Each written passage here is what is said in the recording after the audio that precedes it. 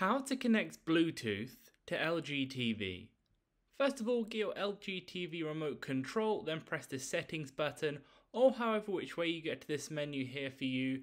You'll want to scroll down to all settings, click OK, that should be the middle button for that one. That's going to bring up this page here where you'll want to go ahead and scroll down to sound, because most of you will want a Bluetooth sound.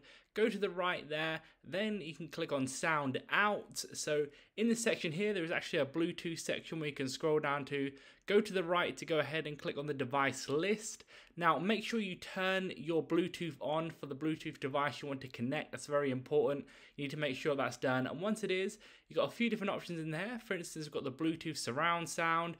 You've got different things that might pop up for you on your end, on your specific device, and you can see on the right hand side there, once you connect it, you can kind of turn it up so the Bluetooth will be working on the LG TV with your Bluetooth device in there. There's a few different sound out options, there are a few different things there, but that's how it's done. Leave a like on the video if it helped, and subscribe for more helpful videos.